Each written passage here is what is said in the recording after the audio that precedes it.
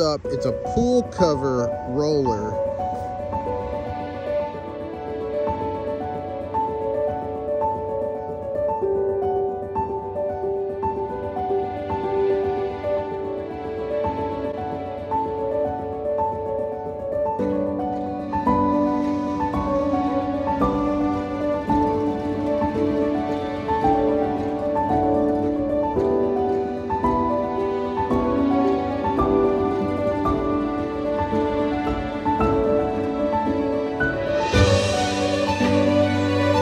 Hey, what's up everybody? I'm Chef Mikey. Welcome back to Chef's Harvest Farm. I'm a former executive chef turned urban farmer, and today I'm going to show you how I efficiently protect my garden from frost using my Agribon Rollmaster, which is actually just a pool cover roller. Let's go check this out. Come on.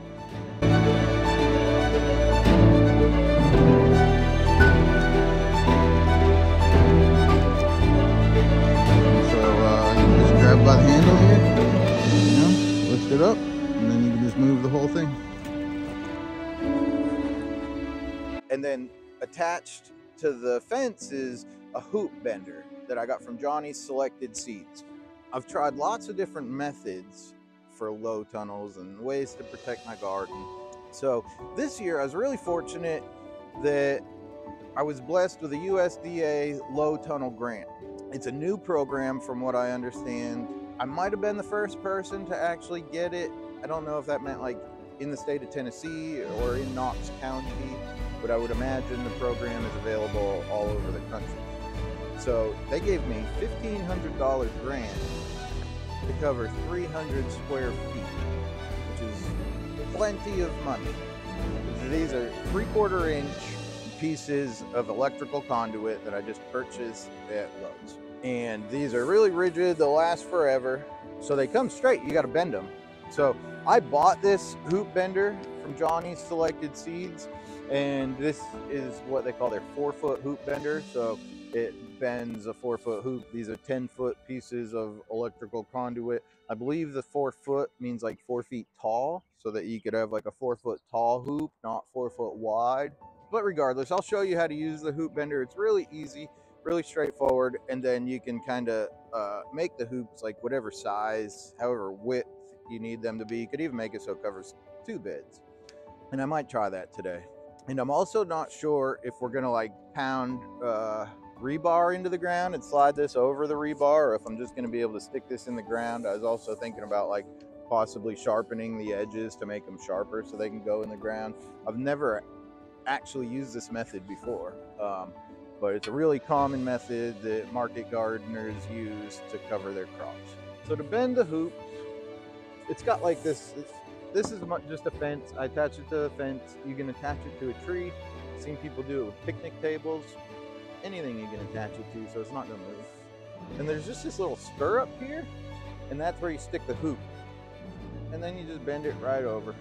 And I've seen people make their own hoop benders. This thing was only like $120, but it was paid for with my grant money. It's worth $120. Even if I didn't have grant money, I would have bought it. So you stick the piece of conduit just right in that stirrup, and then you just bend it down, and it just guides you. It's just 2 pieces of chain link fencing top rail, and then the conduit fits right in between. It's real easy, not hard to bend, and you just put it back through and bend a little more.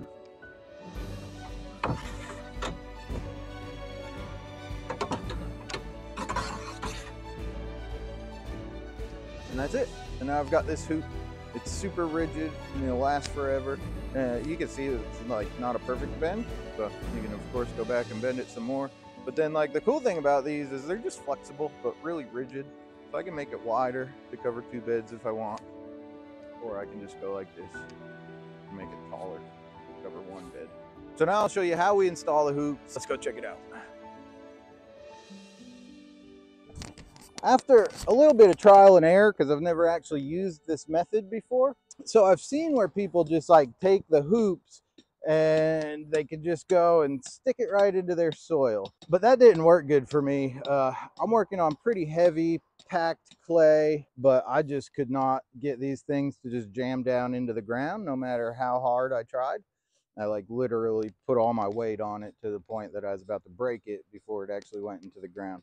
So I just like took the hacksaw and tried to cut it like at an angle and kind of point the thing, so then maybe I could get it into the ground.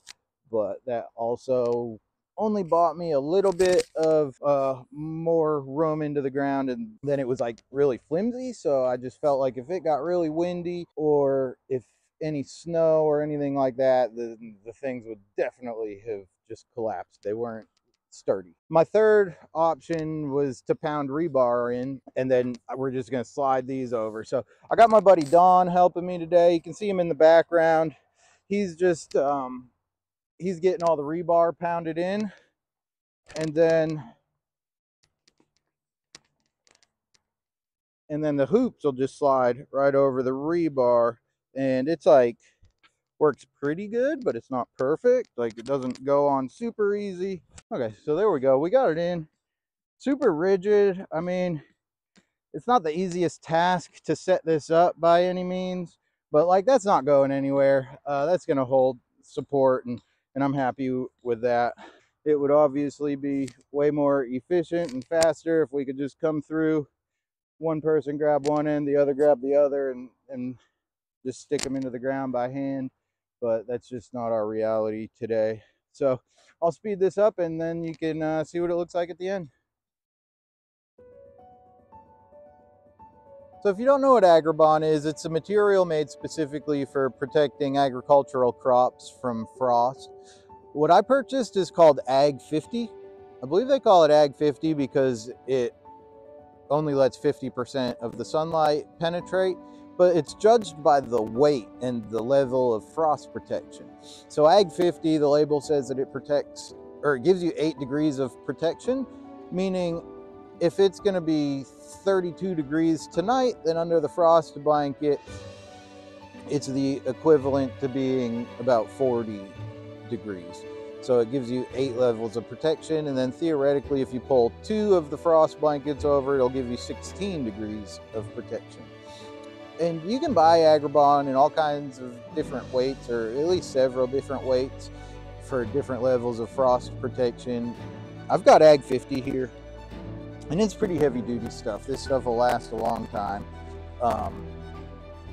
Typically in the past, I've bought it at places like Johnny's Selected Seeds or Farmer's Friend, but this year I got it from Tarps America, and the only reason I got it there is because it's the only place I could find that sold the size that I wanted. I bought a 26-foot long roll, and it's 500 feet long, so that I could cover multiple beds at once. Because last year, when we got hit with our first frost, or any frosts all winter, it was just a ton of labor to cover crops. It would take me all day to cover them. I mean, not all day, but if you got to set the hoops up and cover your crops, and you're doing it one bed at a time with one person by myself, then yeah, for sure, it can take all day.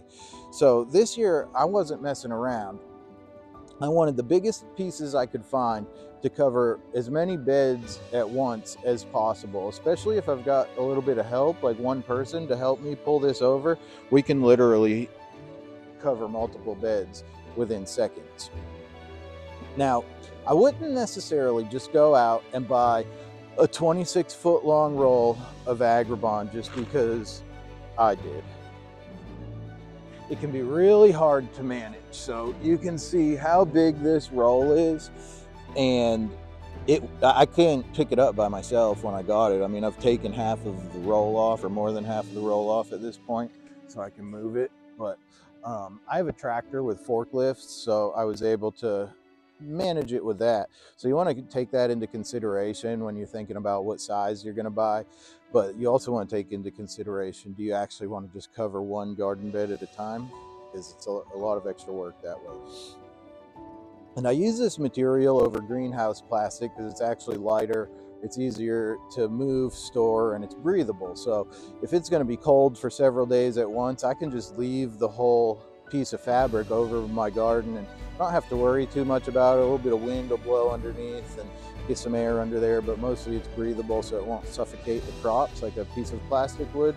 And then the plastic would be much harder to actually manage as well. To actually cut the Agribon, my garden is all kind of inclined. You can see it goes down the hill this way, and then the house is here. This is a side yard, and it's even steeper. So I took the roll of Agribon in my pickup truck to the top of the hill, and then I just rolled it down the hill with my tractor, with the forklift sitting here, and just rolled it right into my tractor. And then cut 75-foot lengths, because all my beds are 50 feet long, so I want to have plenty on the ends to make sure I can cover the whole beds. So you want to make sure that you're doing the same. If your beds are 50 feet long, you don't want to cut a 50-foot piece length of Agribon. It has to be longer because you're going on hoops, so it can cover the whole bed.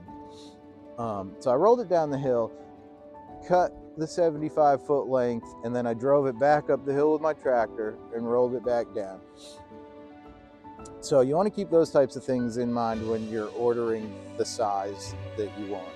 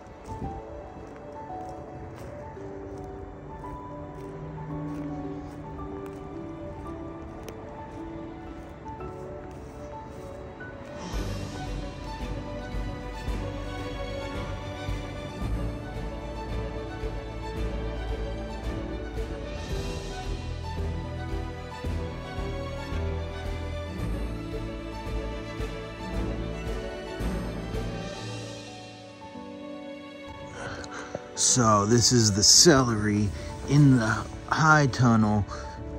It got like 28 degrees last night, I believe. I don't know. I don't even have a thermometer. That's what the weather says. And so I've got those 26-foot wide rolls, pieces of Agribon, and I got it folded in half so it's a double layer over the hoops. And then all that, you know, inside the high tunnel. And I mean, it looks great. And it was, you know, at least 28. Who knows, it could have gone down to something more like 25 or something like that. The carrots here, I didn't cover at all. You can see the tops have kind of fallen down, but I bet by the end of the day they'll spring right back up. And then Salanova lettuce, I just transplanted like 2 days ago, 2 days before the hard freeze, and it's just not phased at all.